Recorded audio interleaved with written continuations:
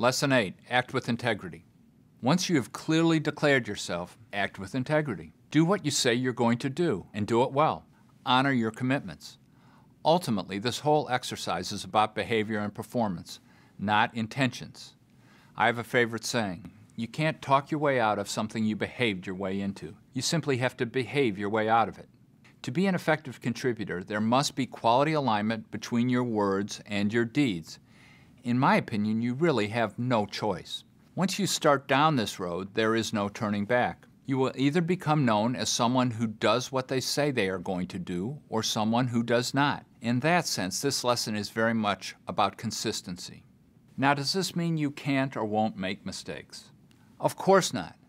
We all make mistakes, but they need to be acknowledged and addressed in a genuine and integrity-laden way. My favorite example of mistake management comes from another one of my mentors, Mr. R.T. Johnstone. R.T. was my wife's grandfather, and he ran the Detroit office of Marsh & McLennan, a huge global insurance company. R.T. came from very humble beginnings in rural Wisconsin. As a young, emerging executive in 1939, he had the opportunity very early in his career to privately present the new concept of corporate group insurance to Mr. Edsel Ford, the president and CEO of the Ford Motor Company, and the son of the founder of the company, Mr. Henry Ford. As you can imagine, it was the sales opportunity of a lifetime. In that first meeting, Mr. Ford liked what he heard so much that he said, "I'll take it." And on a handshake, the deal was done. R.T. had just sold the entire Ford Motor Company its first group insurance contract for $150 million in 1939 dollars.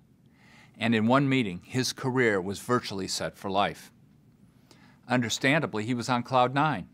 He went back to the office to put the paperwork together to finalize the deal. As he did so, he was suddenly hit with this sinking feeling. In the euphoria of closing the biggest deal of his life, in his late 20s, he had made a simple mistake in the math, to Ford's detriment. What to do? He had virtually closed the deal. His career was set. Why risk another meeting with Mr. Ford?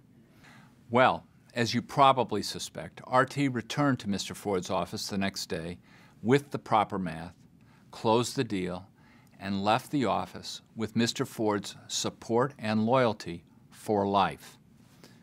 The examples are endless, and hopefully the message is clear. We all make mistakes. It's how we deal with them that defines our legacy of contribution. Deal with them swiftly, genuinely, and thoughtfully, and move on.